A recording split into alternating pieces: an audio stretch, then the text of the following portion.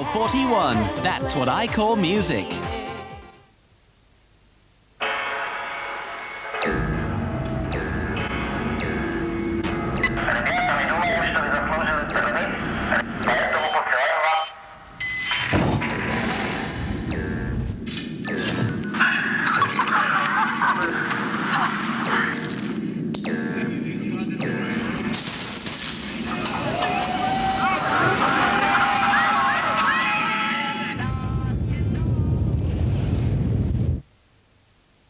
Kellogg's Choco Cornflakes, the world's favourite cornflakes combined with real milk chocolate. And low fat too. They're Chocodoodle-oo! Announcing home prize Letty's creation. New family-sized jars.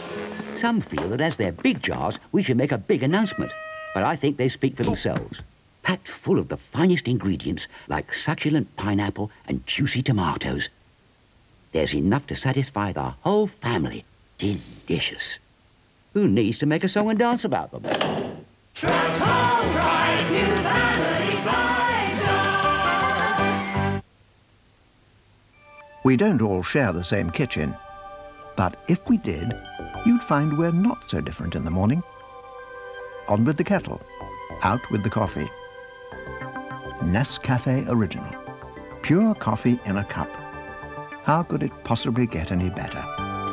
Well, we'll tell you. We've made a richer coffee. We've made a smoother coffee. Those special beans now release even more flavour in your cup. Just when you thought it couldn't get any better. Richer, smoother Nescafe Original. Good morning. Nescafe. Commercial Union and General Accident are now CGU. That's the background. Here's the future. 1 in 1,000 children are born with Down syndrome.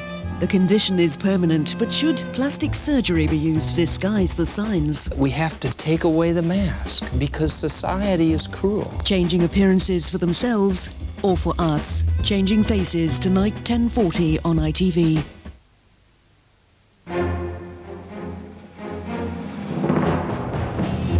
You're watching Carlton from London. Now, the news.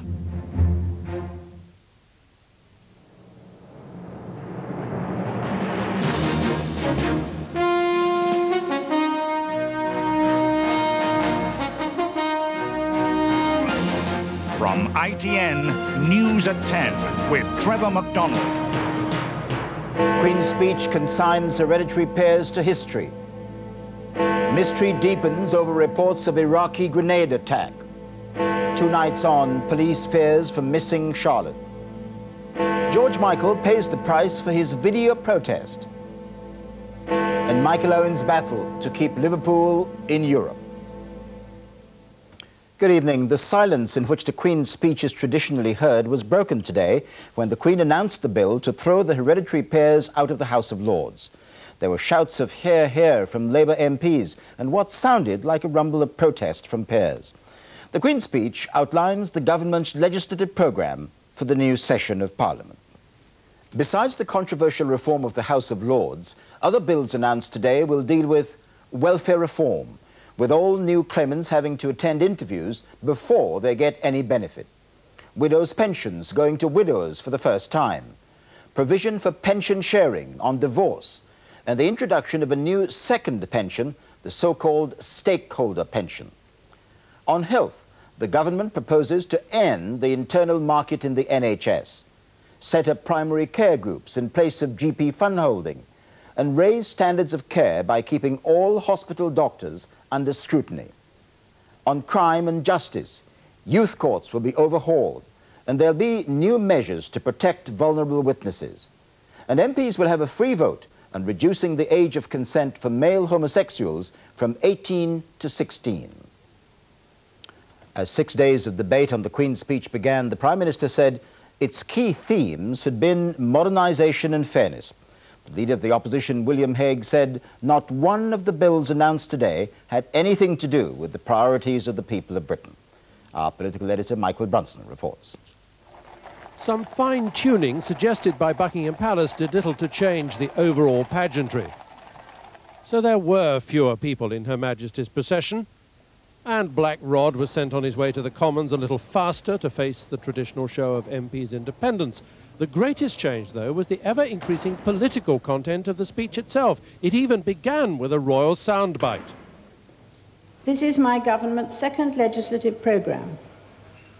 Like the first, it will focus upon the modernisation of the country, its institutions, its public services and its economy. Perhaps it was that which encouraged some MPs at the back of the Lords' Chamber to show their approval in an unprecedented way when reform of the upper house was mentioned. A bill will be introduced to remove the right of hereditary peers to sit and vote in the House of Lords.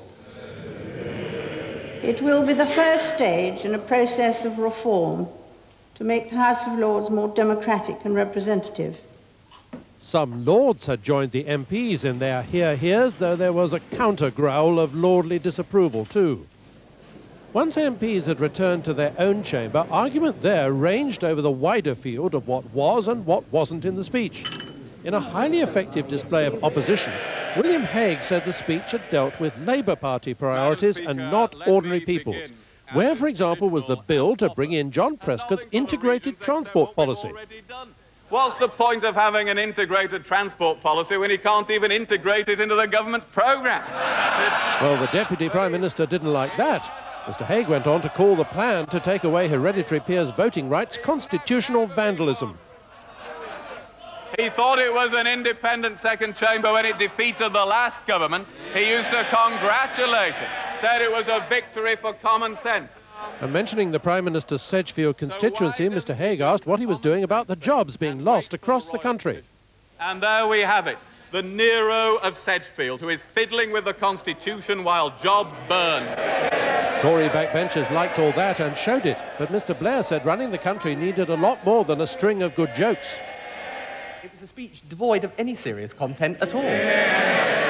I mean, it was a sixth-form debating speech, fine, but as a speech that was supposed to address the big issues of the day, it was full of diddling and tiddling, but nothing much else. However, Mr. Blair's own speech was for the most part plodding workaday stuff, though he did hit back strongly over Lord's reform. For him to make the centrepiece of his attack on the government support for the hereditary peers only indicates, I'm afraid, that whatever the jokes and the debating, when it comes to the issues of big strategic judgment, he gets them wrong every single time. Perhaps Mr. Blair's lower-key style was meant to stress the slog of government, with bills in the coming year on big issues like welfare reform and the health service. These are the people's priorities. That is the people's agenda. By having nothing whatever to say about it, he showed why he will not be, nor his party, the people's choice. When his turn came, Paddy Ashdown wanted bills on the single currency and on freedom of information, not the timid stuff he'd heard. Madam Speaker, this is the Queen's speech for, yes, a busy year. But leaving aside the Lords and welfare, we'll be chiefly busy doing rather smaller things, because too many of the big things, it seems to us, have been ducked. Each of the three leaders claiming there to know what the public's priorities really are. Health service reform, welfare reform, single currency, House of Lords reform. Over the next 12 months, we shall discover they will all be fought over. Michael Brunson, News at 10, Westminster.